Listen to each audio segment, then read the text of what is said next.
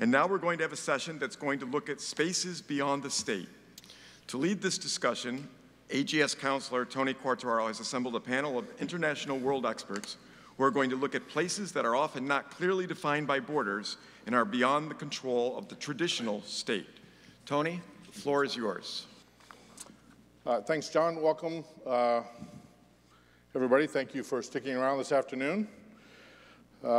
This is an interesting panel to me, thinking about some of the things that don't traditionally correspond to enumeration, meaning normal boundaries that we would typically see on a map, either by physical geography or superimposed state boundaries, country boundaries. So we've got a few panelists up here that I'm going to introduce briefly that are going to talk about those things, primarily space, the polar regions, oceans, and then kind of transnational crime or terrorism that's been a lot in the news the last several years. These are the things that are the topic of the panel, and I'm looking forward to what our panelists have to say. So first up, immediately to my right, Ms. Kristina Gjerde. She's at the International Union of Conservation of Nature. And again, we've been asked not to read, obviously, the whole bio, so please check your programs for more details about each of them. Immediately to her right, we have Lawson, who's going to speak to us. He's at the University of Alaska at Fairbanks. He's going to talk to us again about the Arctic and some of the issues that are occurring in the Arctic. Peter Martinez. Peter's at the Secure World Foundation. He's going to speak to us about things in space and the issues that are emerging in that regard. And then lastly, on the far left, your left, is Neda Bakos. She's the author of the book, The Targeter, and I would encourage you to look at that. She's got more than 10 years of work at CIA, and she's going to be talking to us about these transnational issues. So without any further comment on my end, we'll have some questions at the end, but I'll turn it over to Kristina.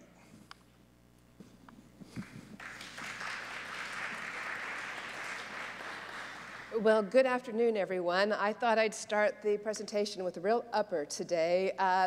We have been hearing all sorts of good news stories, but also bad news stories about what is happening to our planet.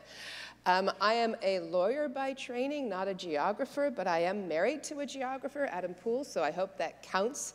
Also an offspring of a teacher and an immigrant, and feeling very comfortable here because I'm truly excited about how we can convert this projected future from a scenarios training program into a much brighter future for us all through a combination of law and your applied geospatial information tools and technologies and information processing facilities.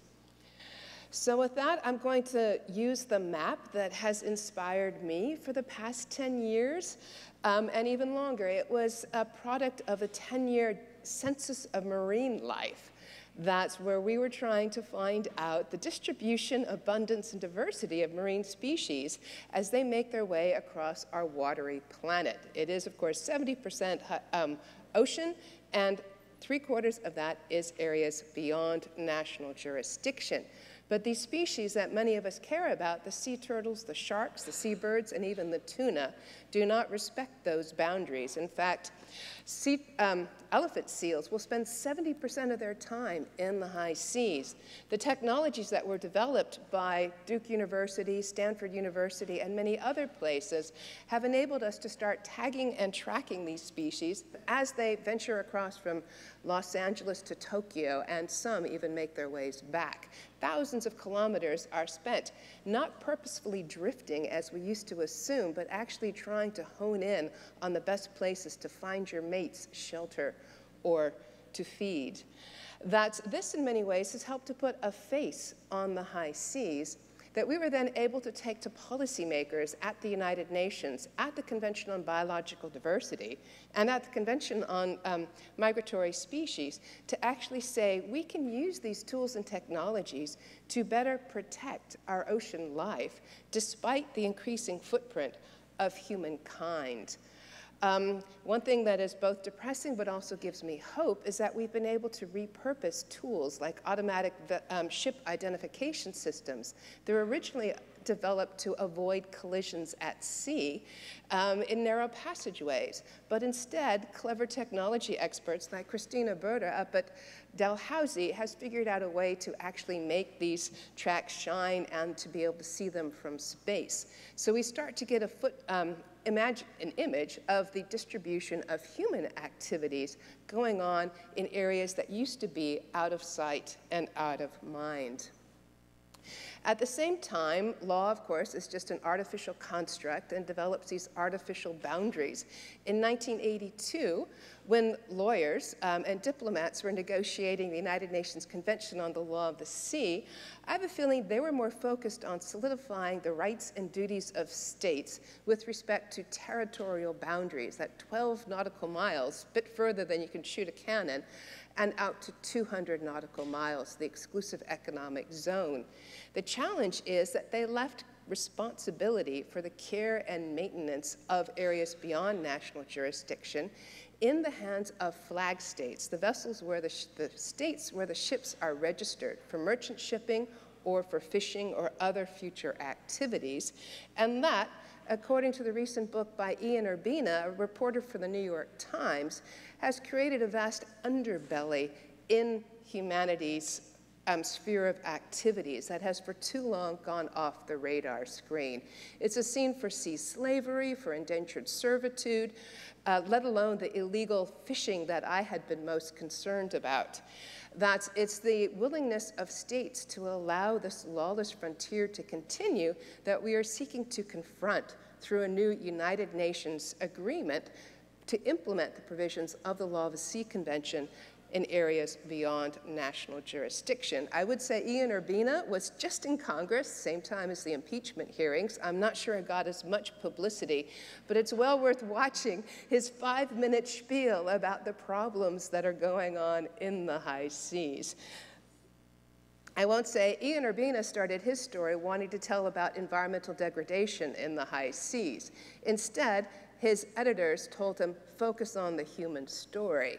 Well, the human story and the environmental story are very much intertwined, because this story that is coming out from the Stockholm Resilience Center about radical ocean futures 2050, the scenarios and pathways for going forward, is telling us that if we neglect our ocean, if we continue to use it as a trash bin, if we continue to use it as a storage bin for our carbon dioxide, we will soon be in the shoes of this last fisher who's just caught his last fish.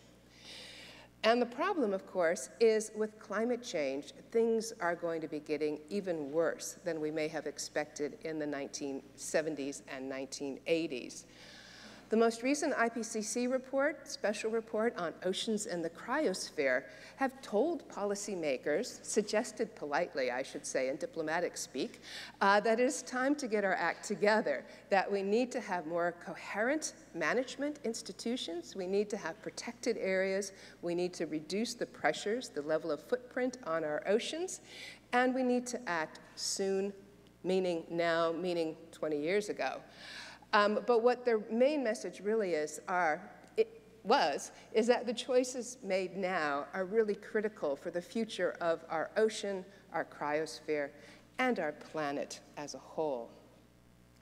So what I'm going to spend the few minutes I have left is trying to elaborate on some of these thoughts, also established in another scenario study, this time looking to mitigation and adaptation frameworks and future ways forward, looking in the context of climate change and our oceans. This illustration is one of the alternative pathways to the last fisher, and this one is about actually using robotics to find those last little shreds of plastics, now that we've been able to recover and restore our coral reefs and our fishery resources.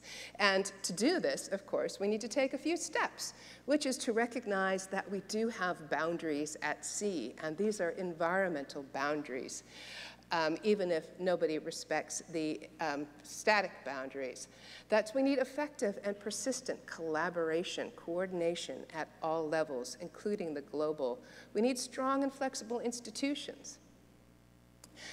And I'm just going to pause here for a moment on inclusive growth and sort of highlight a couple of opportunities we now have ahead of us. One is this international treaty we are negotiating to help conserve biodiversity beyond national jurisdiction that has a main component about capacity building and technology transfer.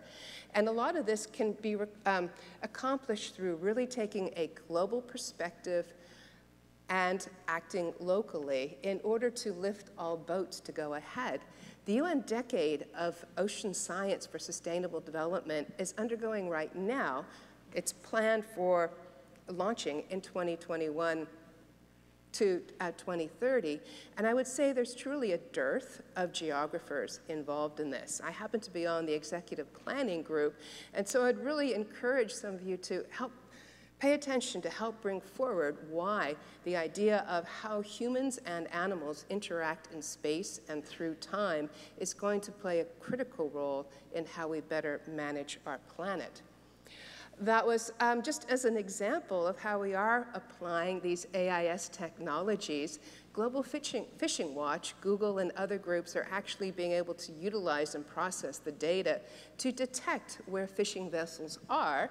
And then like here in Suriname, when they're going inside the exclusive economic zone, these tools can be used to help coastal states better enforce their own fisheries laws, but when and if we do get our marine protected areas on the high seas, they also serve to answer that persistent question of, oh, if you're going to protect the ocean, how are you ever going to manage it because it's so big and far away? We do now have our eyes in the sky. We do now have our technologies that can inform us as to who is doing what where.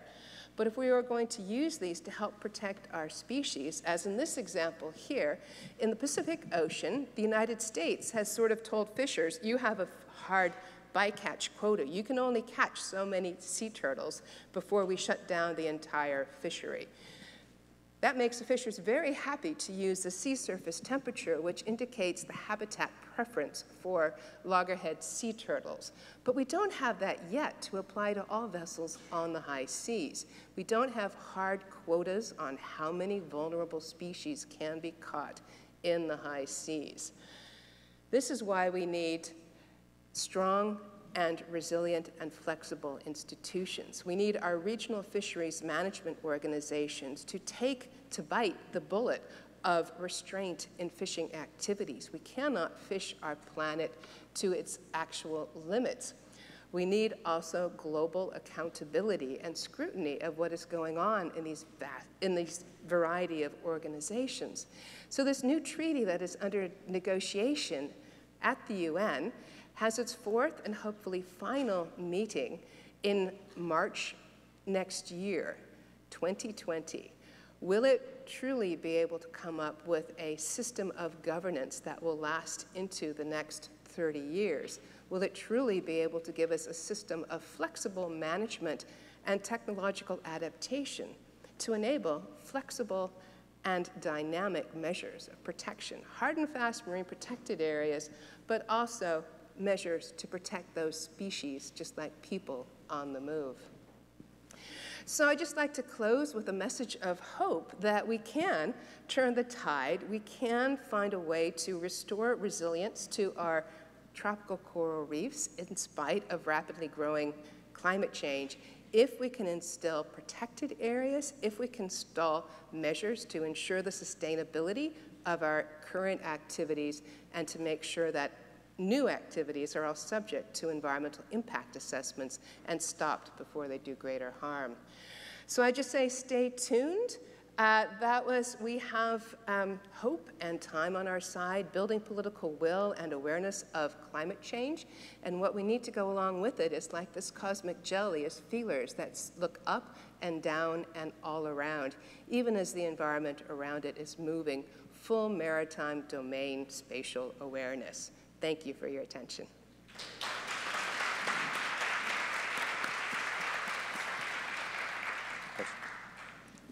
Well, good afternoon, everyone. Thanks for having me here. I'm supposed to give some perspective on the Arctic. I have only one slide of the Antarctic, but I can make a few comments about the bottom of the world. This is the international chart, bathymetric chart of the Arctic Ocean. gives you some perspective without the sea ice. The sea ice has been swept aside, and you can see the depths of the Arctic Ocean, shallower than most oceans, 4,000 meters at the North Pole. But on the right-hand side of Eurasia, you can see the largest continental shelves of the world. Of course, the seabed is, the specter is, of course, for oil and gas resources at the bottom of the top of the world. This is a map showing the sea ice, particular year 2015, the height of summer, and that the sea ice is a dynamic barrier, in a sense, but dynamic boundary for controlling marine use. We bring in the traffic on this year. You can see for the past 70 years, the sea ice has controlled this traffic in the height of summer, about 4,000 passages of fishing vessels and tankers, LNG carriers, et cetera, at the top of the world. So the boundary, the barrier to shipping is changing, of course, as you know, and mid-century we'll have ice-free Arctic, at least for a period of time, either a few days, a week, a month, or maybe 2 months' time, where all the ice that is left is seasonal ice, what's called first-year ice at the top of the world. So we'll see an increase in traffic across the top of the world, either on the coast through Canada or on the Russian coast, where there has been a lot of traffic and increasing traffic already. This is a map produced by the U.S. Geological Survey, 2008. What they did was survey the seabed and the land side of the Arctic, all land areas and sea areas above the Arctic Circle, and integrated all the information to show and give some probability of the presence of oil and gas around the Arctic basin. What's interesting, if you look in the center of the Arctic Ocean, there's no color shading. There's no oil and gas in the center of the Arctic Ocean where there may be a global commons. The rest of the place is all under the sovereign coastal state control. So all the blue shades, the darker shades, where there's a high probability of oil and gas can be correlated off the coast of Alaska, Greenland, and in the Russian Arctic, for those three areas. So really the spectrum of a great race to the center of the Arctic Ocean for oil and gas is misinformed. It's likely all the oil and gas is under very tight Arctic state control around the basin in the decades to come. To separate it out from the politics and, of course, the financial concerns and economics of oil and gas development, most of the oil and gas development will probably be developed landside, but carried by sea to global markets out of the Arctic. These maps show from left to right the change in the sovereignty of the seabed.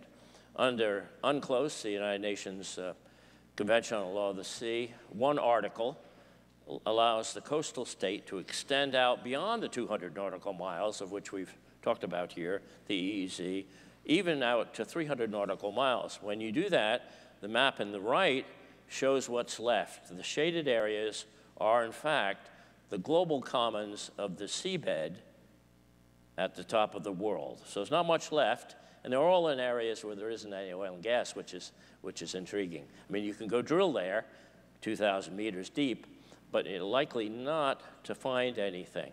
So for seabed, now for fishing, of course, this on the left-hand side map, that boundary you can see that outlines the EEZ, that is the global commons for fisheries.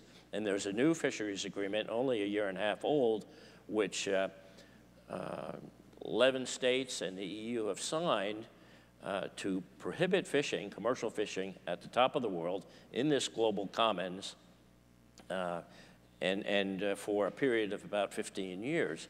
And so what will happen is, this is all based upon precautionary principle. It's a good role model for the rest of the world, where this global commons is already under some control by some states, coastal states of the Arctic Ocean, and other states, fisheries nations, Japan, Korea, China, EU countries, and others. So new maps that all relate to the changing nature of the changing seabed and application of UNCLOS. Lots of satellite maps. These are static ones. I've chosen these because the right-hand map is the least extent of sea ice in the observed record. But what you see, all these false color images, so the sea ice has a color to it, percentage of ice cover. These are all passive microwave images. They're very, very telling in the change since the 70s till now in the coverage of sea ice. But what we see is greater areas of darkness, dark black ocean, open ocean, ice-free conditions as we move through the century.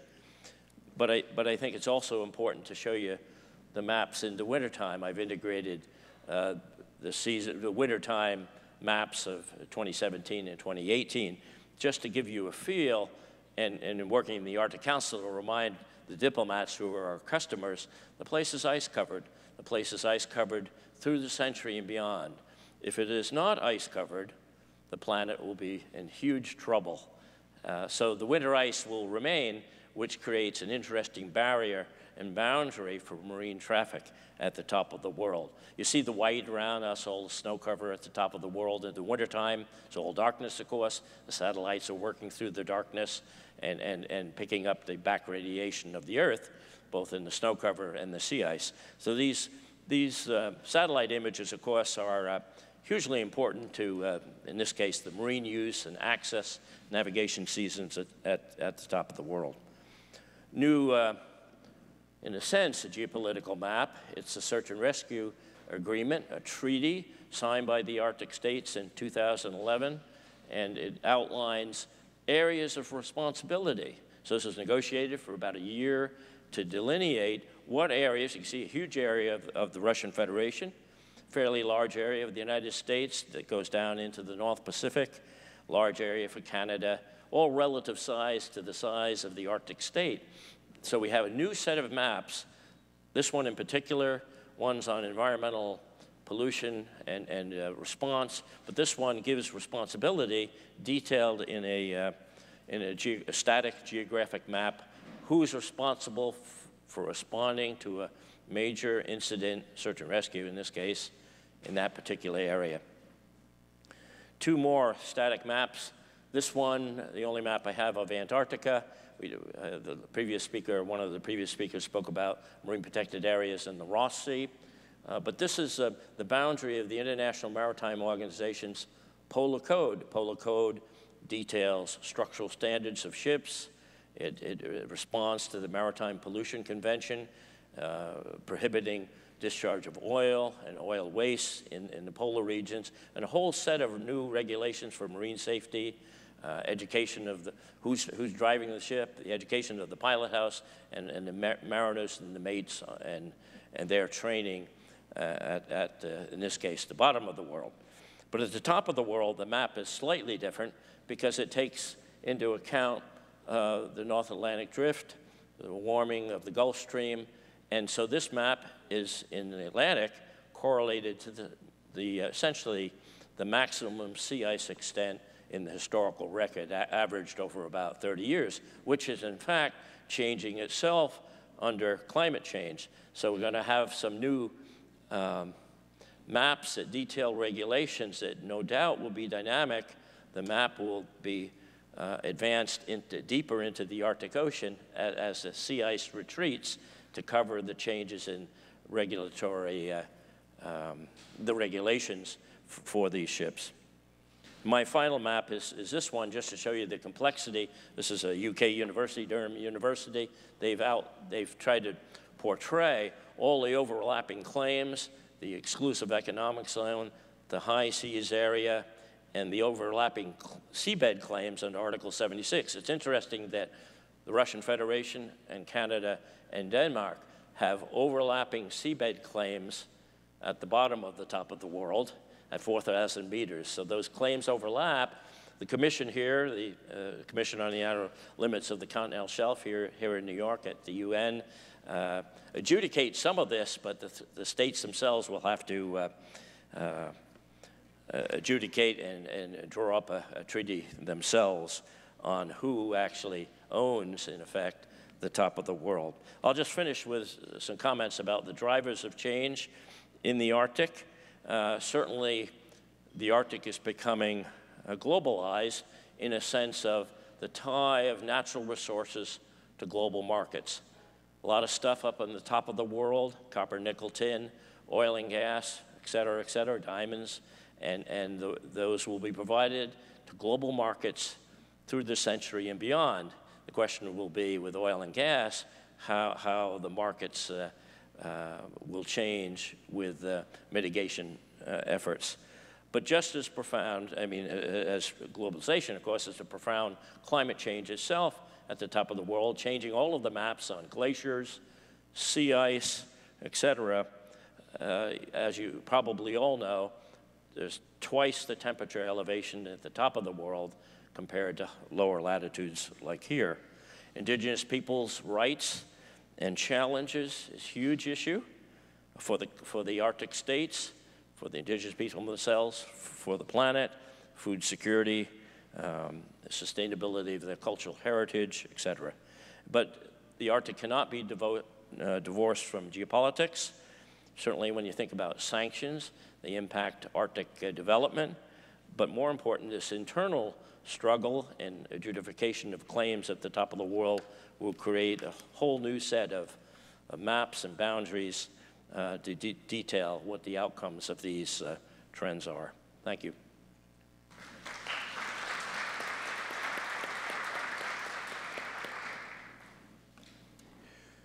Good afternoon, everyone. My name is Peter Martinez. It's a great pleasure to be here this afternoon. My first time attending the conferences in this series, and I've certainly had a very enjoyable 2 days here. I begin with a confession. I'm not a geographer. I'm an astronomer by training, turned space diplomat, but I've always had a fascination with maps, and I have really learned a lot in the last 2 days.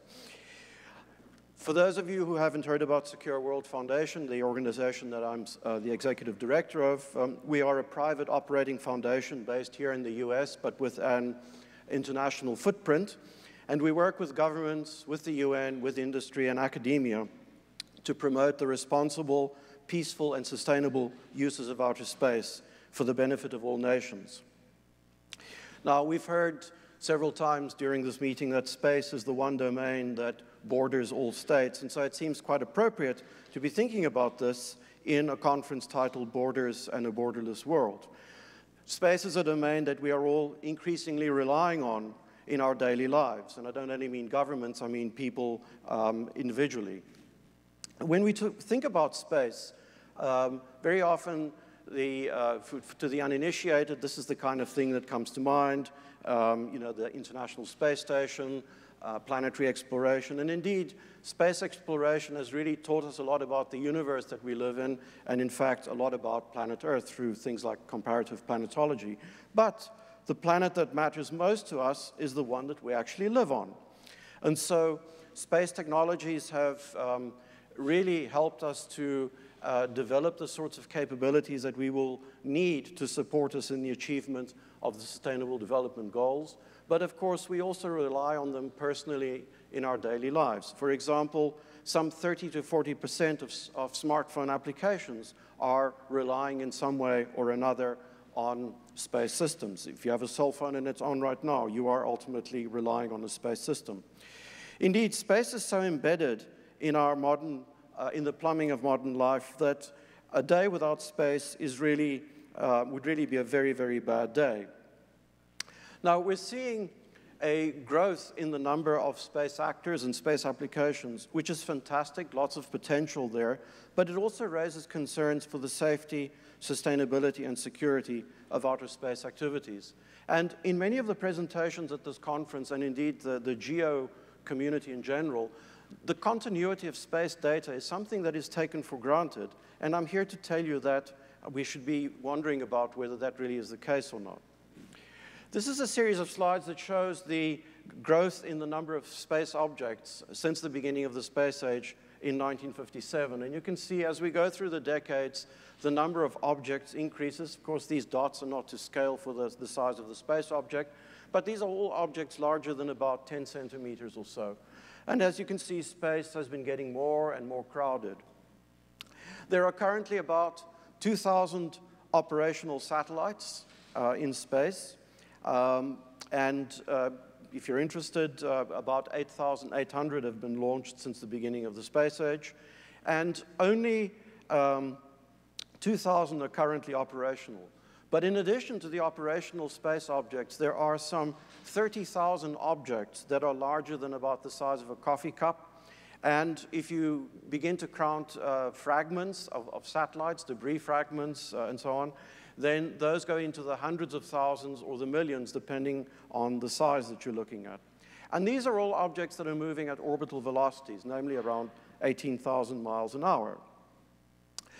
Also, about 2/3 of the satellites in orbit that are delivering useful services to us here on the ground are in the sort of 700 to 800 kilometer altitude range. So there's certain regions of the space environment that are quite congested. And all this material poses a collision risk, not only to operational satellites, but of course to other debris objects as well. And so this chart shows you the growth in the population of space objects since the early days of the space age. And what you see here, the bars, the red bars along the bottom of the slide show you essentially the number of operational satellites. And then the green, the orange, the blue, and the brown bars show you the other stuff that's up there that is not providing any useful function, but that is a collision hazard to operational satellites. So currently the situation is that about 95% of the objects in space are not performing any useful function, are not controllable, and essentially pose a collision hazard to the other 5% that are providing the services that we all rely on. Now, there are a number of issues around this. So I've described the first one as orbital congestion. The next major issue is that space is becoming more global. In the early days of the space age, space activities were dominated by the two superpowers. And that situation has changed dramatically. So this was, the map I showed previously was in 1966. This is a map, I think, 2016. And you see that the number of countries involved in space activities has grown very, very considerably. It also means that space diplomacy has changed. So in the early days, when the space treaties were being negotiated, this was a photograph taken of the United Nations Committee on the Peaceful Uses of Outer Space in the late 1960s. I happened to have the privilege and the pleasure of working on this committee and in fact chaired a process developing guidelines for space sustainability. This is what the committee looks like nowadays. We're seeing a much greater number of states, a much greater diversity of perspectives and views and technological capacities when it comes to space activities. We're also seeing new kinds of space activities that weren't envisaged during the time when the treaties were negotiated. We're seeing things like on-orbit servicing operations, various kinds of rendezvous and proximity kind of operations. And we don't have rules of the road for how to perform these. Or when people perform them, how do other actors understand or gauge the intent behind such operations? We're also seeing the rise of so-called mega constellations, where certain actors are envisaging not tens or dozens or hundreds of satellites, but thousands of satellites. Recently, there was one filing for about 30,000 satellites in one constellation. And of course, this is greatly increasing the congestion in space and has already led to at least one conjunction between one of these new mega constellation satellites and an Earth observation satellite. Also, when you have so many satellites in a constellation, it becomes very difficult to practice collision avoidance maneuvers in the way that have been traditionally practiced up till now. And so people are talking about automating this, having onboard collision avoidance maneuvers, or maneuver capability on these satellites. And what this means is that it becomes very, very difficult to predict the orbital path of satellites if you can no longer rely on physics, because the satellites themselves are deciding where they want to maneuver. In addition to this, because of the growing reliance of space, on space by many states, we're seeing a growing use of space by military actors and, of course, That means that they will protect military assets, and so more and more states are acquiring counter-space capabilities and are developing and testing these capabilities, sometimes with kinetic tests in orbit that generate huge amounts of debris that are a hazard to other actors. Now, there are some solutions, of course. Some of these are technical, some are regulatory, and some are political solutions. Among the scientific and technical solutions, there are things like active debris removal that propose to remove objects from orbit. It is very, very difficult to see where the business case lies for this at present. However, the technologies that are being developed for things like on-orbit servicing, refueling, and so on, where there could be a business case, would certainly support things like active debris removal in future. Then there are another set of possible solutions, and these lie in norms for responsible behavior. There are things like, for example, the 25-year rule, which most or many space actors abide by, but not all, which requires them to deorbit their spacecraft within 25 years after the end of their purposeful life. Not all space missions are able to do this because they fail or because they weren't designed to do it, or simply because the operators use their spacecraft until they have no more fuel to maneuver. So industry is taking the lead in developing these responsible practices because they realize that the space environment needs to be sustainable if they are to have sustainable businesses. And there are two initiatives in particular. One is called CONFERS, which is generating standards for responsible on-orbit servicing and proximity operations. And these have already been proposed as some standards for ISO. And another initiative called the Space Safety Coalition, which has developed some international guidelines for their industry members. So I just want to end with a remark that we have also at the international level, these industry initiatives and space agency best practices can inform the discussions in multilateral fora, such as the United Nations, to allow us to develop improved guidelines for space sustainability. The UN has already adopted a set of 21 guidelines for space sustainability earlier this year. These are hardly what you would call the cutting edge of what's possible for space safety and space sustainability, but they have raised international awareness of the issue and have sort of created a sort of minimum base of what is considered internationally responsible behavior in outer space. So with those remarks, I'll stop there. Very happy to talk to any of you who are interested to find out more about this, and happy to pick up by email as well. Thank you.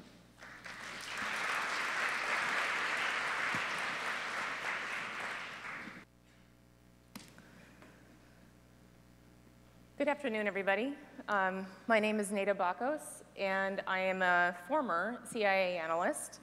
I worked in the Counterterrorism Center at the CIA. I started out actually as an illicit finance analyst. And so majority of the work that I did at the agency was transnational. And doing transnational work means that you're acutely aware of how much geography matters and the impact that it will have on the domain that you're looking at. And ultimately, after today, I'm learning that no matter what the geographic domain is, humans will add entropy and screw it up. So geographers should always be in the major conversations that we are having in policy decisions. So while looking at the problem and the issue of terrorism and how it impacts and uses geography, I was looking at data that first thing that we usually resort to as analysts is talking about, well, where is the problem set? Where is it globally, and how does it manifest? And one of the biggest impacts, of course, of terrorism is the amount of people that are impacted, and typically in catastrophic ways. So in 2017, the data shows that 10 countries accounted for 84% of all the deaths from terrorism. That doesn't seem like a lot. We hear about terrorism all the time in the news. But at the same time, when you look at the levels of catastrophic deaths and understand that terrorism is not defined by a geography or a specific area. It grows in places of conflict, but it's not contained in places of conflict. It's a completely transnational issue. Terrorism usually grows from some kind of extremist ideology, and that in and of itself is prone to attract players from all over the world, whether it's through foreign fighters that are attracted to conflicts in areas like Syria and traveling back to their home countries, or if it's propaganda that's spread on the internet. For instance, hate organizations. We don't typically think of hate organizations, especially within the United States, when it comes to terrorism. But as an ideology and as a bad actor within that scheme, they are essentially a terrorist organization. Many of these organizations are less structured than a lot of the Islamist extremist organizations you hear about, like Al-Qaeda and ISIS. So it's sometimes harder to define the edges. Where are they geographically located? How do they geographically coalesce? There are also transnational organizations. They use propaganda to disseminate their message, which, as we know, using the internet, you can reach almost anywhere. So geography does play a huge role in social media. For instance, it almost has the opposite effect in some of the conflict areas. They don't need to use social media as much to communicate because they're near the epicenter of their organizations. But they do use social media to attract other fighters and attract financing and to spread their message and ideology so that they're planting the seed for other people to then join their organizations.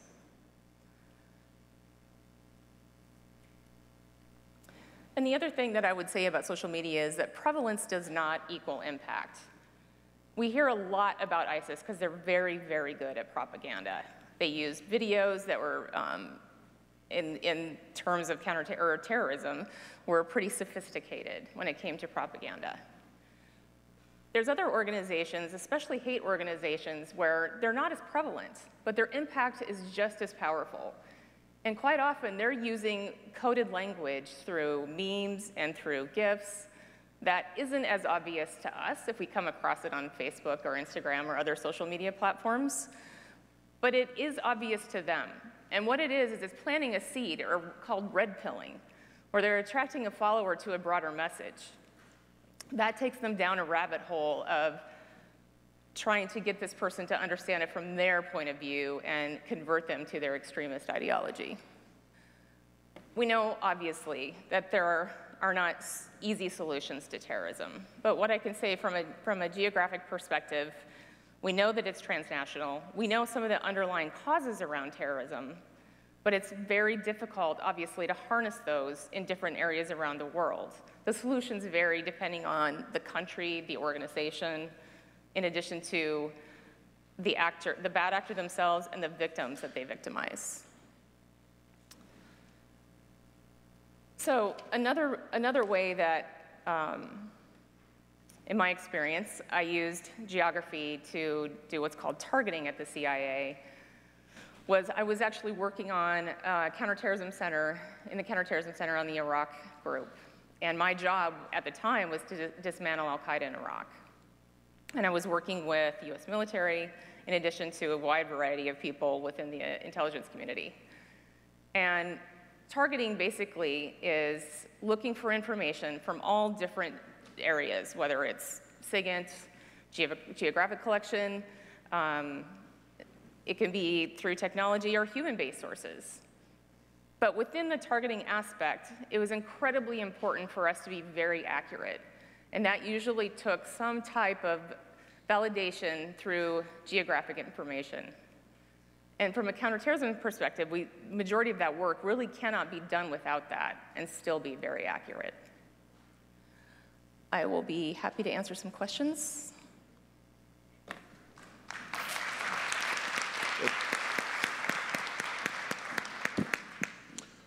Okay, well, I am going to start off with one question for hopefully the whole panel to contemplate addressing. And again, looking at this as what are these spaces beyond the state by 2050, really, in keeping with that.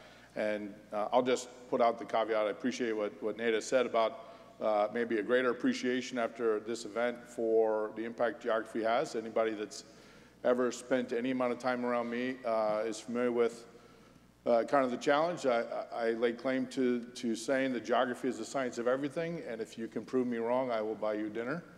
So in that context, the question I have really, both for kind of the Arctic region, and as I was thinking about this panel and the topics, looking at really East Africa as a nexus, as well as the polar regions because of climate change. But so in East Africa, you've got coastal issues where certain Asian countries may be violating the coastal integrity and exclusion zone or exclusive zones of, say, Somalia, which then generate behaviors like kidnapping and hostage-taking on ships for ransom, which then end up feeding and fueling and funding Al-Shabaab, which is a terrorist organization.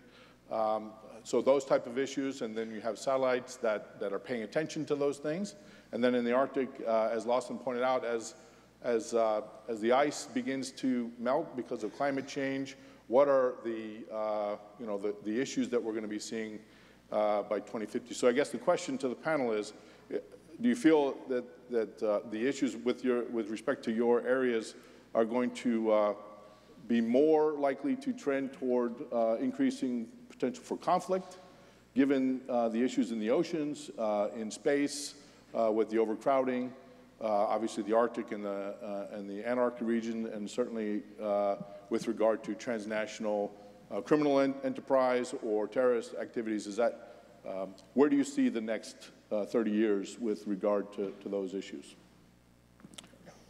Go for it. Yeah, I mean, I think in the Arctic, particularly in the Antarctic, is a very stable regime, likely to continue that way in the Antarctic, more tightly managed, the environment. In the Arctic, I think the specter here, if you read in the media, we're all going to go to war at the top of the world.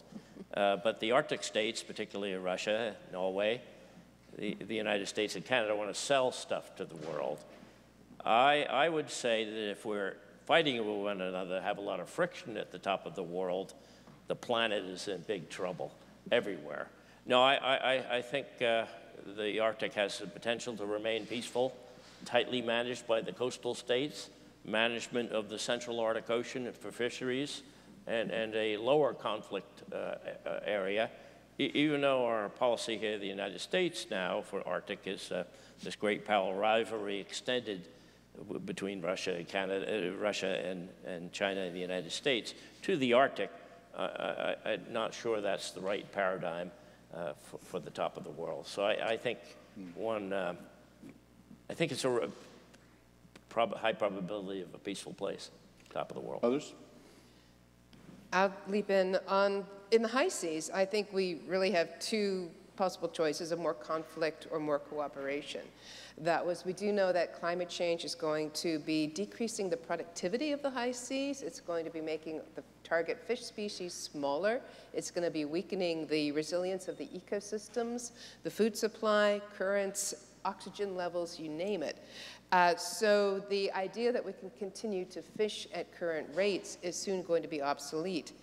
So we do need the governments of the world to come together to recognize the environmental limits of what is out there. Otherwise, we will be battling over the last fish, which leads to why the global level of institutionalized cooperation is really, I think, the way to go. Peter, Neda? Thank you. So I think from the space perspective, what we're seeing is a growing number and diversity of space actors, and so that gives rise to a potential for misperceptions, miscalculations, and mistrust. And so we need to come up with various transparency and confidence building measures and other ways to increase the transparency and trust of the various actions that space actors carry out in outer space. We need rules of the road that will make it clear what kinds of behaviors are acceptable and which aren't, if we're going to avoid the potential for conflict in space. Also, we need to have cooperative governance to ensure that the increasingly congested space environment becomes a safe and stable operating environment for all space actors. Looking forward to sort of the next 30 years or so, it's likely that space resource utilization will become a reality. And already the space law community is looking at the kinds of legal questions that are raised by this. But in my view, the contentious issues will be the ones that we face in Earth orbit before those more distant celestial bodies come into play. Thank you. From a bad actor, non-state perspective, I was just reading a paper from the CIA's website from the 1970s that talked about transnational terrorism and how they will continue to see a growth in transnational terrorism and bad actors, and I think we can largely say the same thing today. It's a dependent factor on all the other domains like economic viability, climate change because of scarcity of resources. Until we solve some of these other problems, I think you'll continue to see a rise. Okay, well, the intent was to have some questions from the audience, but I am being given the nod that we need to conclude. So I'd like to thank our panelists again, and thank you all for remaining with us.